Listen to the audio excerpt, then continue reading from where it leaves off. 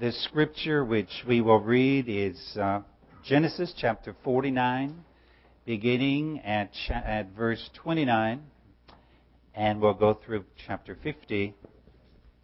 And I do intend to finish this, because after Christmas I want to start a series on the book of Psalms with you. We have here the death of Jacob and the death of Joseph, and they are preparing for their resurrections.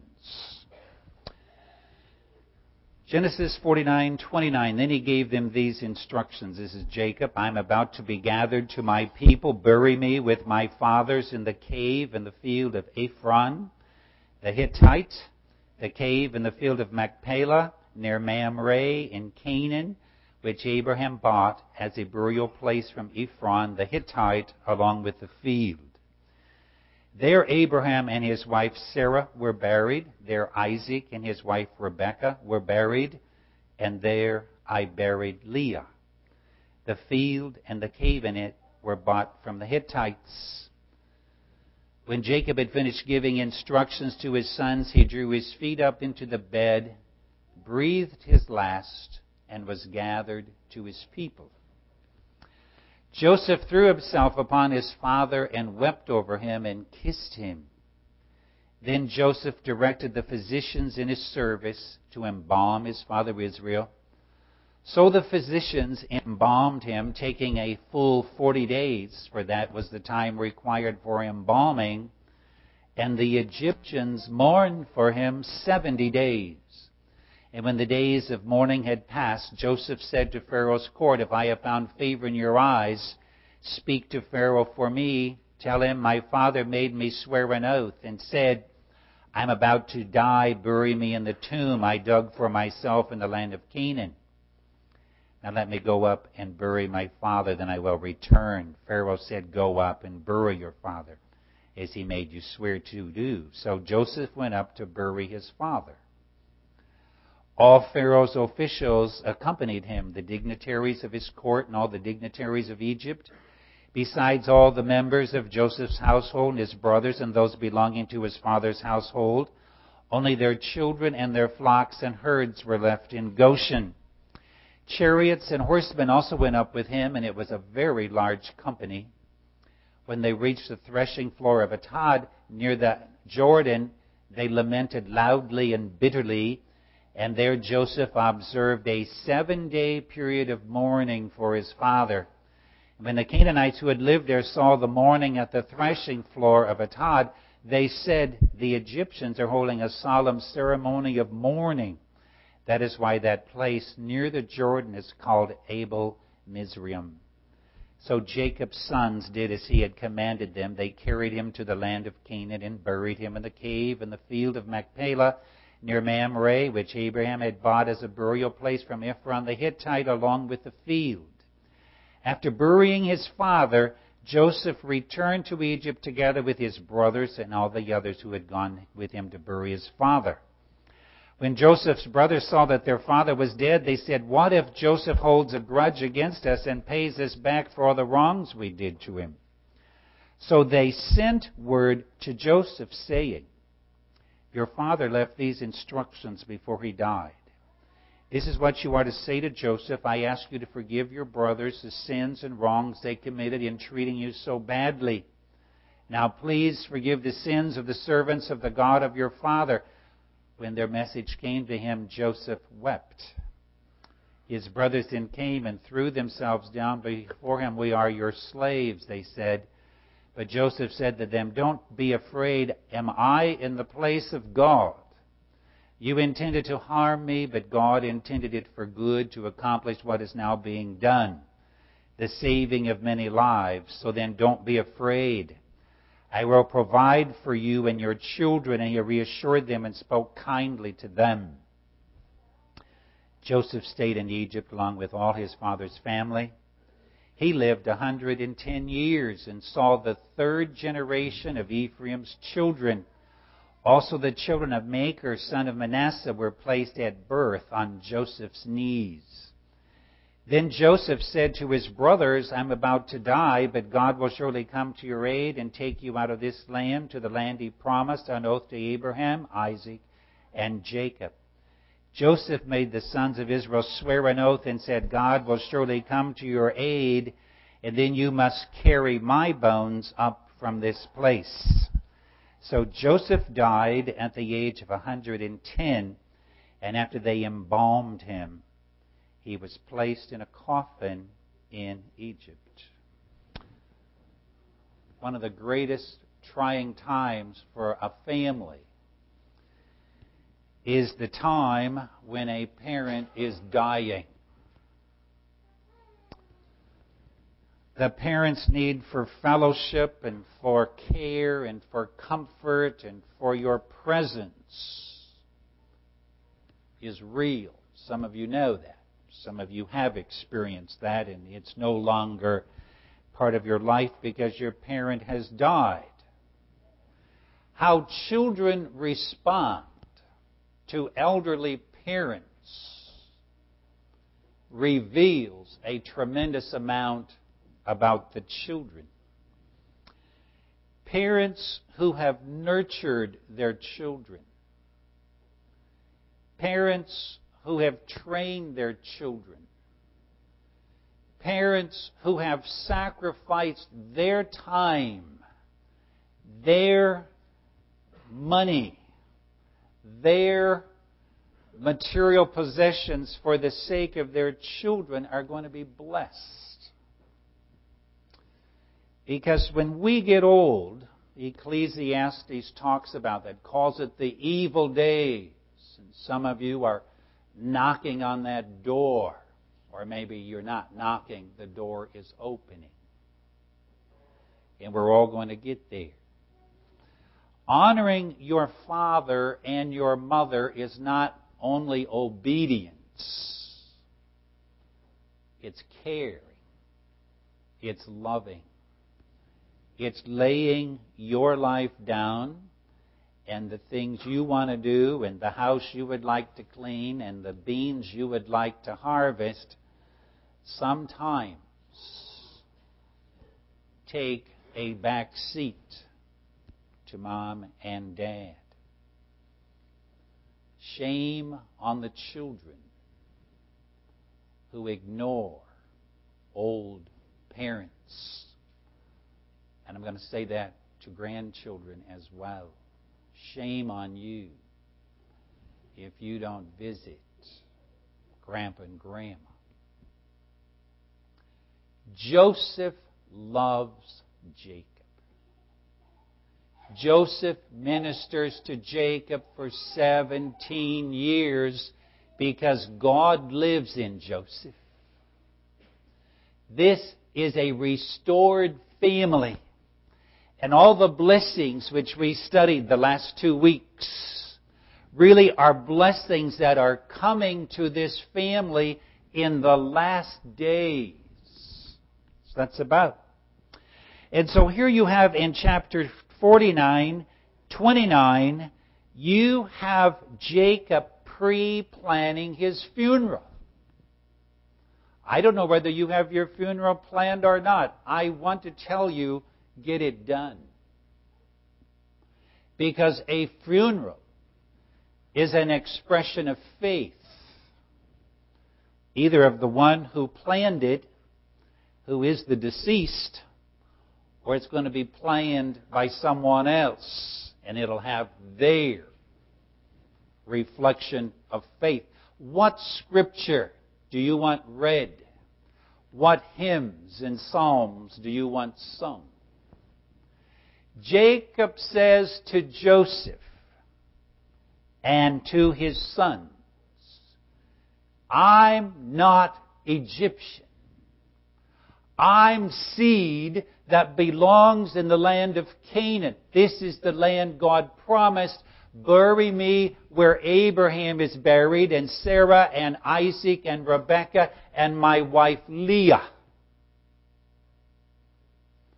Because the place of burial is your place of resurrection. All the funerals which I have attended or conducted are always focused on the resurrection. Canaan is the sea, is the land where God's people are going to begin to establish the kingdom of God throughout the world. It begins in Canaan. And it's there, and it goes to Judea and Samaria and into the uttermost parts of the world. Every time a saint is buried, we are burying the seed of the new heaven and the new earth. You agree with that, right? That's why it's so important. The person you marry is the person you want to rise from the dead with. You're not going to be married in the new heaven, new earth. That's what Jesus says. Okay?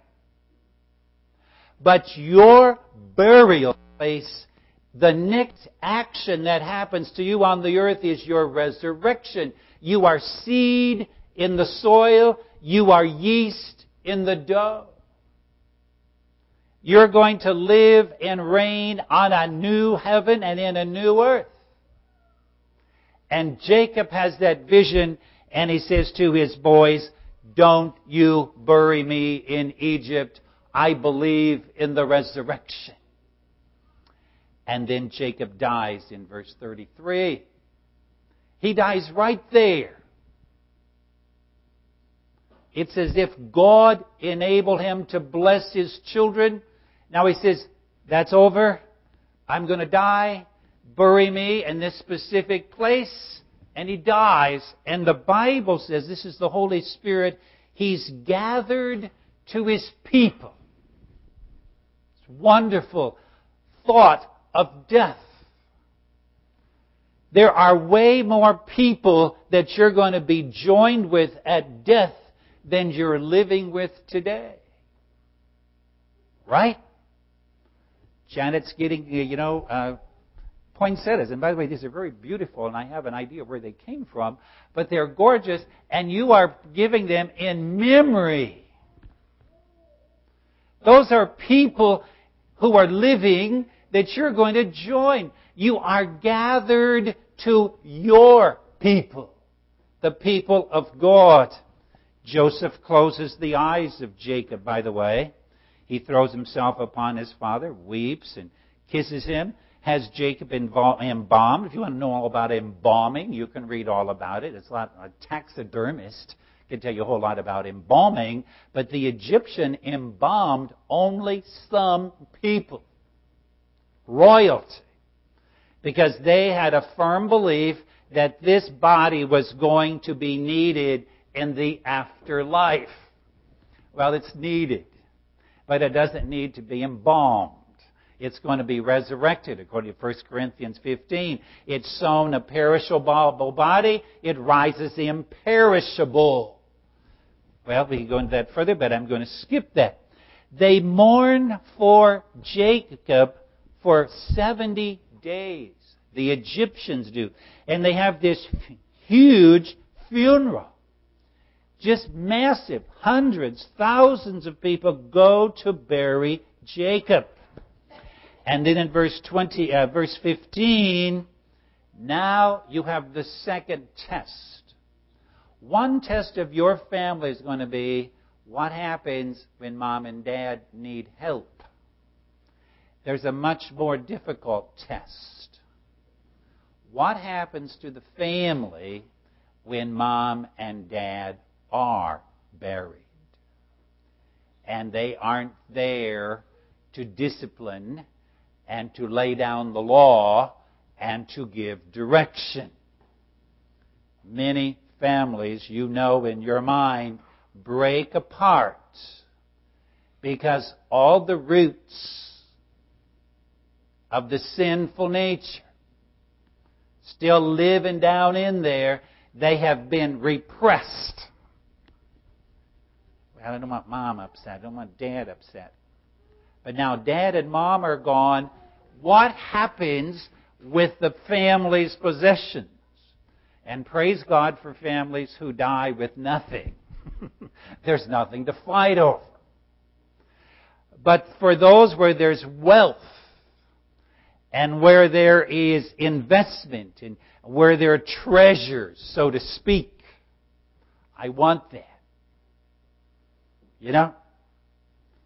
You got this one. I remember Dad gave you that, and he didn't give me that. And bango, the family becomes a family that's fighting. If the Holy Spirit lives in your family, this will never be a problem. It's where the family is not governed by the Holy Spirit where you have this problem. Joseph's brothers remember clearly how they treated Joseph. And they were thinking, well, Jacob's still alive. Dad's still here. Joseph will be kind to us. But now Dad is gone. Joseph is in power. Joseph has the means, and he does. Joseph can make law. He could have them all destroyed. He could have them all sent into slavery, whatever. And so they come to Joseph and they say, hey, Joseph, you know what Dad said before he died? He told us to come to you and ask you to forgive your brothers the sins and the wrongs they committed in treating you so badly. Please forgive the sins of the servants of the God of your father. Joseph had already told them, don't be afraid of me. Don't stand back. I'm not here to hurt you. It's God who brought me to Egypt. You meant it for evil. God meant it for good. Joseph is a man. I think he's 39 years old right now. He's a man who is gripped by the Word of God. Joseph weeps. He says, you're thinking that way. I have no intention of destroying you. My purpose in life is to give you life. They says, we'll be your slaves. Joseph says, don't be afraid. Am I the place of God? No. God's in authority, not me. I believe every part of my life has been God-directed, God's sovereignty in my life. Sure, I was sold. Sure, you mistreated me, but it is God's direction. Now, I'm not going to throw God out and put myself in place of God and say, okay, you guys, we're going back here now, whatever many years it is, and now pay up, and I'm going to get you. No, your sins are forgiven, he says. I will provide for you and your children. You see how Joseph is like God? You see how Joseph is like Jesus? Your sins are forgiven. And you can say, well, God,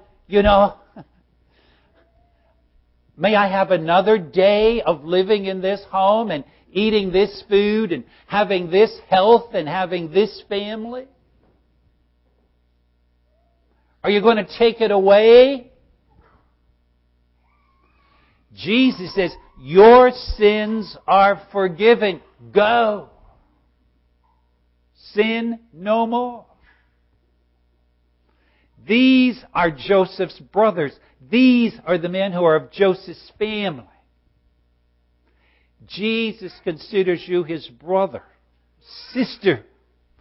There is nothing that Jesus is going to do to destroy you. Then you have this wonderful thing about Joseph. He stays in Egypt. For 110 years, he is there. I think he lives in Egypt a total of 93 years.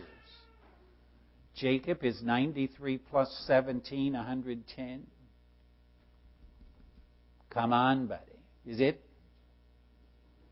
93 years. He sees his great great-grandchildren. And they're put on his knee at birth. What does that mean? That was a way in that culture that you said, this child belongs to you, Joseph.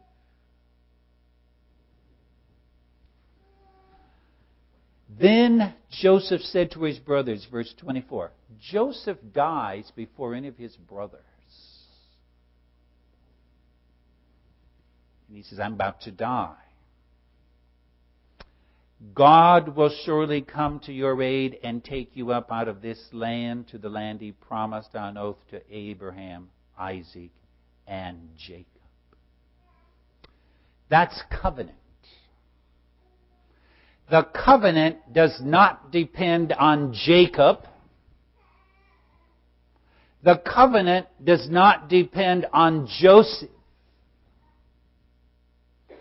The covenant does not depend on some preacher or some elder or some parent. God establishes the covenant, and the covenant depends on God's word. When I leave, Joseph says, the covenant remains. Don't worship me. It's with your God that you have the covenant. God will surely come to your aid, verse 25. Now it's going to take another 300 years. The descendants of Jacob increased to around 2 to 3 million. And Joseph says, when that happens, take my bones and bury them in Canaan. He's preparing for the resurrection. And Joseph is embalmed. He is not buried. Do you see that? He's put in a coffin. Now, if you will take just a couple minutes, Exodus 13. Would you look at Exodus 13, verse 19? Where you have the Exodus. Exodus 13:19. Moses took the bones of Joseph with him because Joseph had made the sons of Israel swear an oath. He had said, God will surely come to your aid, and then you must carry my bones up with you from this place. Go to Joshua 24:32. The word of the Lord. Joshua 24:32. They are now in the promised land. All the Israelites have received their land by lot. And here's what happens. 32, chapter 24 of Joshua. And Joseph's bones, which the Israelites had brought up from Egypt, were buried at Shechem in the tract of land that Jacob bought for 100 pieces of silver from the sons of Hamor, the father of Shechem. This became the inheritance of Joseph's descendants. That's the story of Jacob. A Jacob who's been redeemed, whose family has been restored. It's a family of life. May that be true of you and your family as well. Amen. Father, thank you for revealing to us Jacob and Joseph, how you bless us with your promises, with the words of redemption and restoration, where we live in peace because you have declared peace with us. May we live in peace together. In Jesus' name, amen.